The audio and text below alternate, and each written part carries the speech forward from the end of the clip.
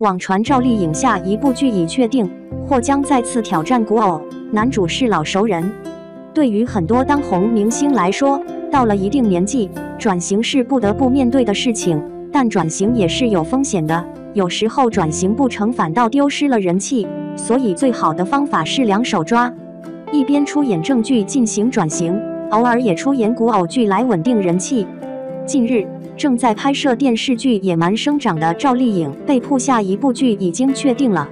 在此之前，赵丽颖先后出演了2部现实题材的电视剧，大家都认为她要开始转型了，所以很多人也猜测她的下一部剧应该依然是这样的题材。但让人意外的是，据爆料，赵丽颖的下一部剧是一部古偶剧，因此也引发了网友们的热议。据爆料，赵丽颖的下一部剧是根据同名小说改编而成的电视剧《与凤行》。这部剧其实很早之前就传赵丽颖将会出演，但之后这部剧却并没有开起来，而赵丽颖也去出演别的剧了，所以很多人都认为赵丽颖将不会出演这部剧。此次爆出这个消息之后，既让大家惊讶，又觉得意料之中。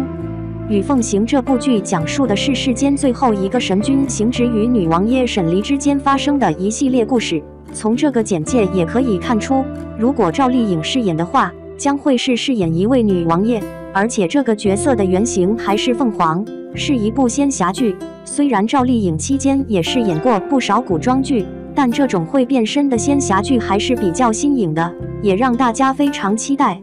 除了剧本身之外，大家也很关心与赵丽颖进行搭档的男演员是谁。这部剧的男主角之前曾传过邓伦和林更新，而此次爆料最终男主定为林更新。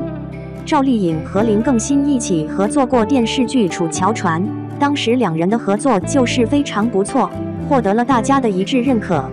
所以两人再次搭档也是让大家非常惊喜。不过也有人认为，两人与其出演这部剧，还不如去把《楚乔传2》给拍完，毕竟很多人都还在等待。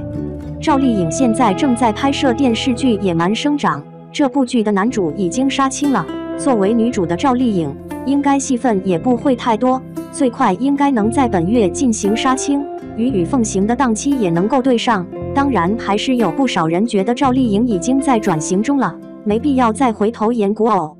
毕竟上一部有匪对赵丽颖的口碑影响还是比较大的。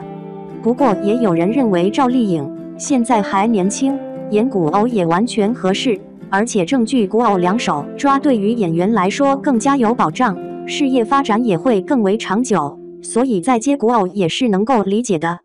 看到网传赵丽颖和林更新将会搭档出演电视剧《与凤行》，你有什么看法呢？欢迎在下方评论，和我们一起分享你的观点。